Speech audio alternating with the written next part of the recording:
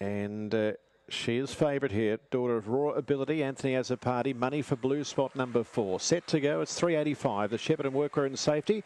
7 involved, and they're racing with Aston Champagne away nicely on the inside, but here come the cavalry now, and Elliot Ness from out wide sprints to the front over Blue Spot, and then came Diamond Ability, followed by Aston Champagne, Aston Sonic, and a couple dropping out of the back there. Basmati and Change of Habit on the turn here. Elliot Ness tackled by Blue Spot. They've raced away from Diamond Ability. It's Blue Spot the outside. Blue Spot has beaten Elliot Ness, followed by Diamond Ability, Aston Champagne and Aston Sonic, and Change of Habit and Basmati towards the back. 21.87, and they've landed some bets here. That was 10 into 6 late.